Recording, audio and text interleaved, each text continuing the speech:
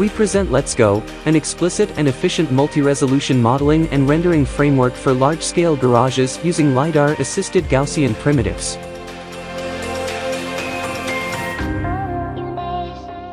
Our self-designed handheld polar scanner, equipped with IMU, LiDAR and a fisheye camera, can collect accurate LiDAR and image data of garage scenes. When collecting, we walk along the common vehicle driving trajectory.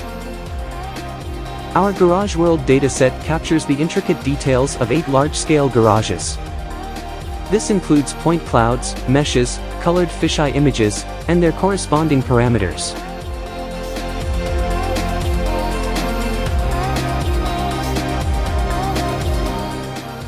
Here, we present a captured underground garage on campus, with 2 densely scanned regions. We use the same method to collect data from 3 shopping malls, office buildings, an art center, and a subway garage, each averaging over 20,000 square meters in size. Our GarageWorld dataset encompasses a wide range of garage types, including underground garages, outdoor parking, and indoor garages with multiple floors. The colored point clouds serve as the initialization for Gaussians. By using these collected colored point clouds as Gaussian initialization and geometry proxy, our method significantly reduces floating artifacts and enables high-quality rendering. First, we downsample the dense LiDAR point cloud into different resolution point clouds to initialize Gaussian models at different levels. We use the same regularization terms, including photometric loss and geometry loss, to train each level of Gaussians independently. Then, we select 3D Gaussians from different resolution levels based on depth ranges to predict the final LOD rendering results. Here, we show our final LOD rendering result and each individual Gaussian level. More technical details can be found in our technical paper.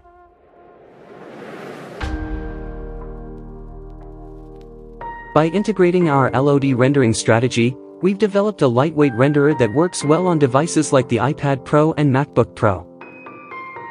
We use an octree structure to manage our multi-resolution Gaussian representation, perfectly suited for this task. Gaussians at each level are stored in nodes at the corresponding depths of the octree. Our lightweight renderer then dynamically selects the relevant octree chunks from disk based on the viewer's frustum and our LOD rendering strategy.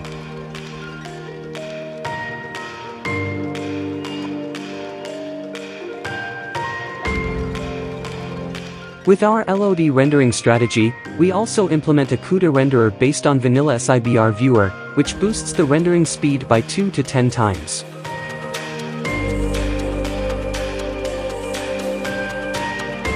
We demonstrate that our LiDAR points assist a suite of Gaussian splatting algorithms, and compare our approach with other methods using the LiDAR data captured by our polar device as input. Our method greatly avoids floating artifacts in empty space and preserves most of the texture details. We also compare our method with some concurrent works which also leverage LOD techniques. In our GarageWorld dataset, we achieve the best rendering quality without obvious floater problems. Compared to high-end devices, our web renderer achieves reasonable rendering quality. Our method and dataset support various autonomous driving applications, such as generating data for autonomous driving algorithms and enhancing autonomous vehicle parking by complementing sensor readings. Our LiDAR-assisted garage modeling and rendering also benefit autonomous vehicle localization and navigation by providing accurate 3D references and a comprehensive understanding of the environment.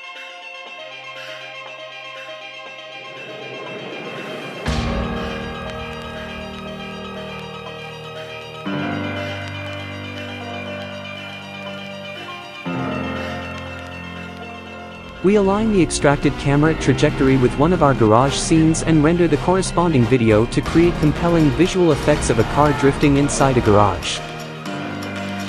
We plan to release the code and the anonymized datasets to simulate significant future work.